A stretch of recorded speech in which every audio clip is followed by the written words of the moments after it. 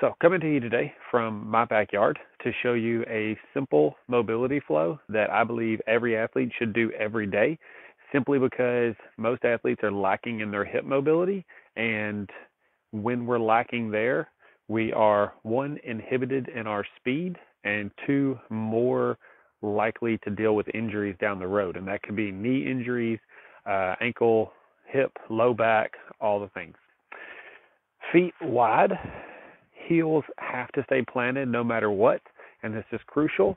As you sit down, those knees track outside the shoulders, and that heel has to stay down. For an added bonus of groin and hamstring stretch, point that toe up while you go.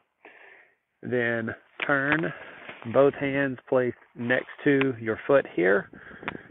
Sink into that hip, let that hip flexor stretch, and then walk your hands over. It does not matter if your knee touches the ground. You're looking for the hip to stretch. We reverse it all.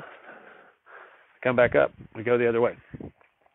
Sit as low as you can. Heel has to stay planted. Knee has to stay to the outside of the shoulder. If you can point the toe up, stretches that hamstring as well. Turn it into this groiner position. Hands in line with the foot. And then walk the hands over, letting that hip stretch.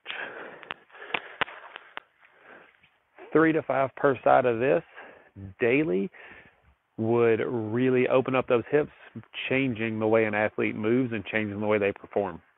Thank you.